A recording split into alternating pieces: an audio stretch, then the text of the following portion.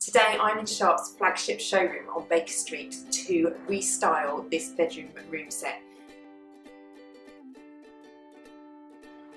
In a bedroom, the bed is generally the largest piece of furniture in the room, so it's always the main focus. So it makes sense to use that space as a blank canvas, and you can really show off with beautiful throws, cushions and bed linen. There are some designer tricks you can use, and they mainly involve lots and lots of layering.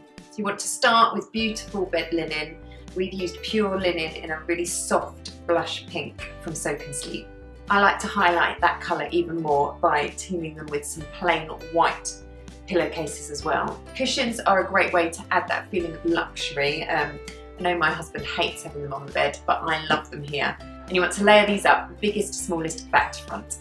A throw or bedspread at the end of the bed adds warmth and extra decoration. These are also really good for adding texture in a modern country space. Of course, you don't want to hide that beautiful bed linen, so just fold it so it's halfway down the bed and let it drape over the edges so it feels really generous.